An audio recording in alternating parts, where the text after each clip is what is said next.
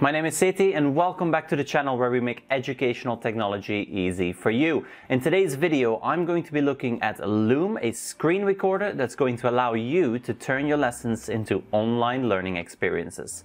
So let's dive into it with another flipped classroom tutorial. Now, a good screen recorder makes all the difference when you are trying to do your teaching online, or you're trying to record some videos and presentations and share them with your students. Now, Loom has recently announced that forever they will be free for schools, educators and students. So let's have a look at what Loom can do and how it can help you improve your lessons or bring your lessons online. Now, the first thing you'll have to do is go into the Chrome Web Store and search for Loom Screen Recorder. You could also just do a Google search for Loom Screen Recorder or Loom extension. Now I'm going to go into the Chrome Web Store and then I'm going to search for Loom. Once I've found it, all I have to do is click on that Add to Chrome button. You're going to then click on Add Extension and the extension is going to be installed. You'll see there's an extra icon at the top and you now have access to Loom. Now you do still have to sign into Loom. Now once everything's been installed and you're ready to go, simply click on that icon and you'll be asked for some permissions. Go ahead, give it access to your camera and microphone and you're good to go. Now Loom can be used in 3 different ways. Now you can see here on this screen that my face is right there in the bottom left corner, and that's the webcam from the camera on my laptop. Now Loom can use that camera, and what you can do now is you can either use a combination of your screen recording and your camera, or you can use just the camera or just the screen. Now where do you change that? Well, that's in the top right corner. As you can see, I now have screen plus camera. I can also select the screen only, and you can see I now have this photo there down below, but you can also remove that, don't worry about it. And then we can also use the camera only. Now the camera only will turn on that camera and then only record my camera view, only record what the webcam sees and no longer record my screen. So let's say that we want to do a combination of screen and camera, and we're going to record our full desktop. Well, what I can do now is I can dive into the advanced settings. So here, show advanced settings, I can change my camera source, I can change the audio source, but I can also add a couple of different things down below. I can have a control menu, and when I take this off, you can see those controls have disappeared.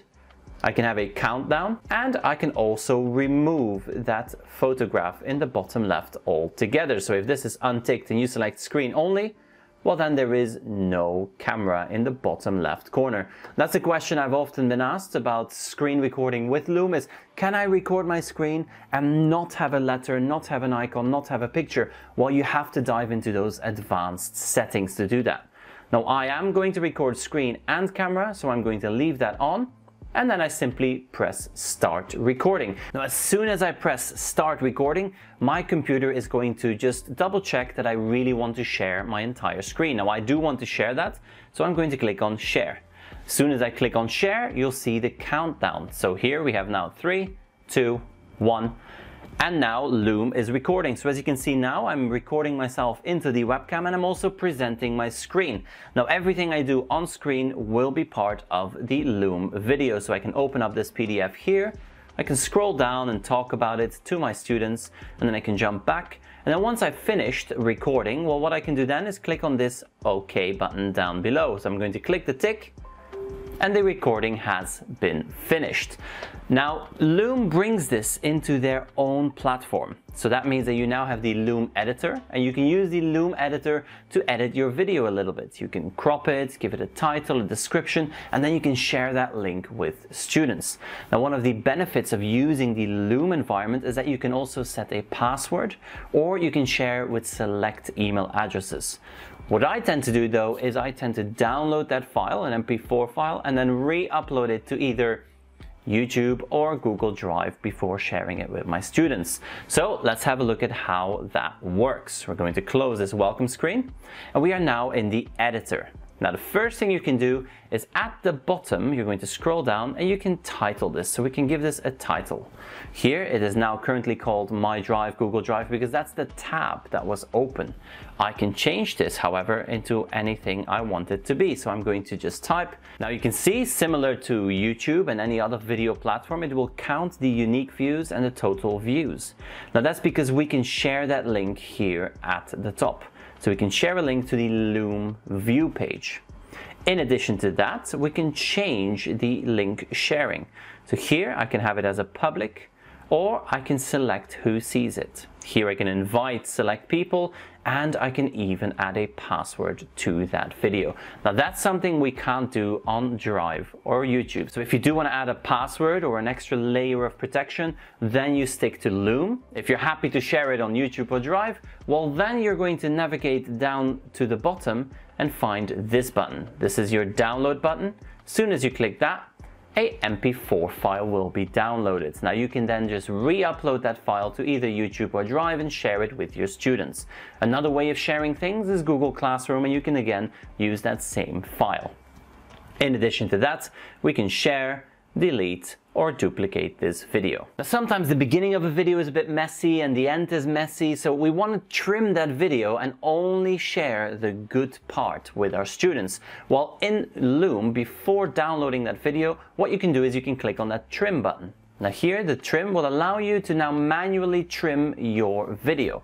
When you're in the trim menu, what you're going to be looking for is the areas you want to remove. So everything that will be removed will be red. So here when I click on Start Trim, you can see there's a red area. That red area will be removed from the video. So if you want to remove the beginning, all you have to do is drag it to the beginning, and then let's say remove the first couple of seconds. Let's say we're removing the first 5 seconds. Then when I click on Remove, those will be removed. So we can now preview that, and you can see the video starts here. I'm going to stop again because now I want to trim out this section here. I want to get rid of that part and just jump over this section. So we're going to remove that as well. Now when I preview my video, you can see it will jump ahead. So we can start here, it starts playing, and then it jumps over that section. Now you can trim out multiple sections, beginning and middle, and then at the end, when you're ready to publish your video or to use that final trimmed version of it, well then you're going to go to Publish Changes. This takes a couple of seconds, and then once your video is published, you can go back to that download button and download that updated video. This allows you then to again upload it to your video platform of choice. Now I hope you found this helpful. If you did, dive into the comment section below. Let me know how you are using Loom, and are you using any other screen recorders to create your online lessons. Now I read every single comment and I can't wait to see how you use Loom in your lessons. And then also on the way back up, make sure you subscribe and hit that bell notification so you can be notified of new videos going live. In the meantime, have fun teaching online, and I thank you for watching.